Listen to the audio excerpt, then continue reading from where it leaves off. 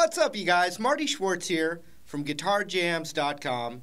Really happy to be able to bring you a blues rock soloing lesson right now. All right, I think you're going to enjoy putting some of these little ideas together, and I'm going to kind of deconstruct how to improvise a couple of ideas. All right, so we're rocking out in D, and it's kind of that ambiguous D rock, which means you kind of can mix the D major and the D minor together.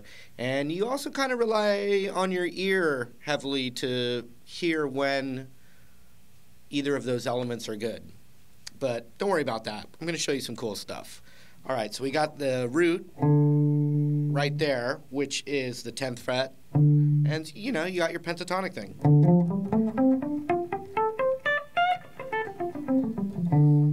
All right. You've got the G, B, and high E strings, and that's what we're going to focus on for this lesson. And, so that'd be 13 on the high E, 10 right there, 13, 10. And then you've got 12, 10. Right? So here are the first two elements of this little tasty zone here. And the first one is the G string bend on the 12th fret, and we're going to bend it up a whole step. Try and give it a little shaky jiggle there at the top.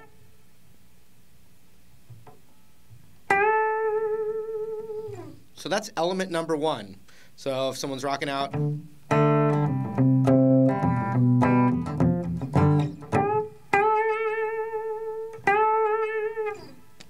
but now let's modify that element into two separate things. One will be the bend, the pick and the bend,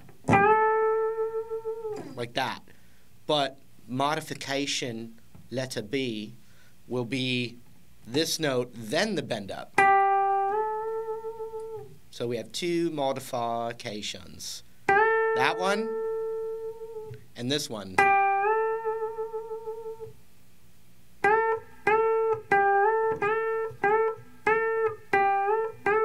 So you can mix and match either of those, the straight up or the natural, then the straight up. All right? So that was element one. Here's element two. The same exact thing, but on the B string, starting on the 13th fret,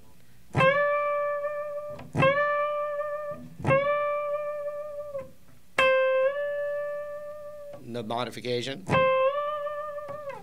So that leaves us with the straight bend up on the 13th, or the natural, then the bend up. And the same thing on the G string, starting on the 12th fret.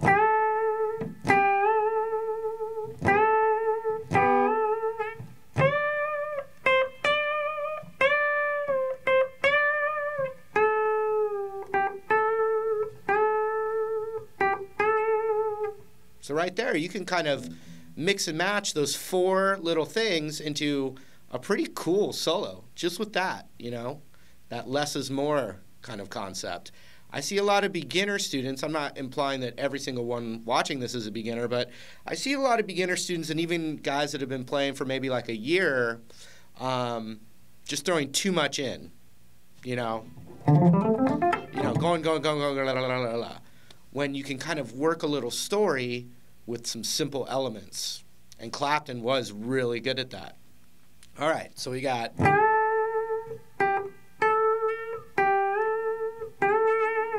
then the B string.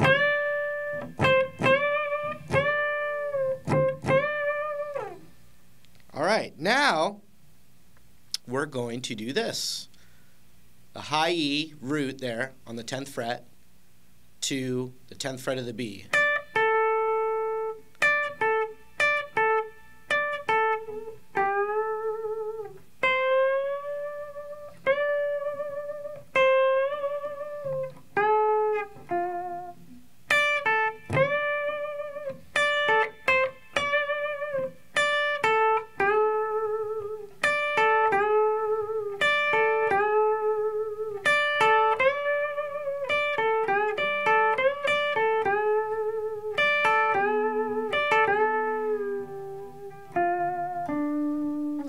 So now we have this third element of the 10 on the high E to the 10 on the B.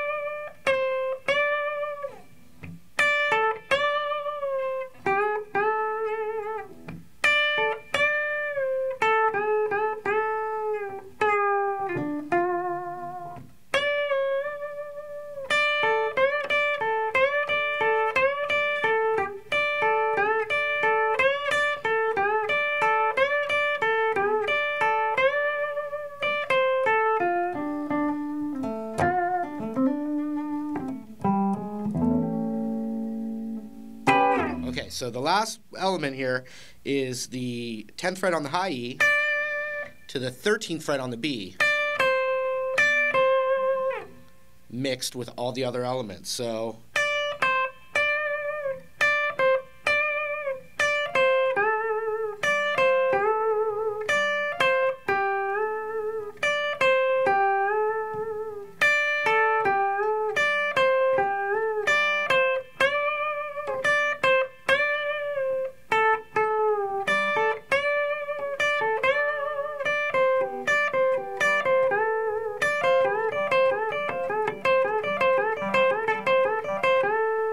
that time